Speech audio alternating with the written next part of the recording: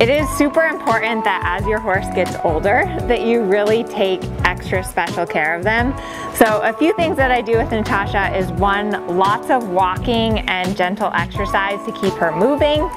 Two, she does use a nebulizer, which helps her to just breathe a little bit better. And I also like to feed her RepleniMash after we ride. So the RepleniMash helps her to stay hydrated and happy, especially after a workout, besides the fact that she absolutely loves it. So Natasha is a Grand Prix horse, and she actually just won the Grand Prix freestyle a couple of weeks ago. But I definitely take the time to take care of her, lots of walking, giving her the right nutrition, and just being gentle with her as she gets older is really, really important.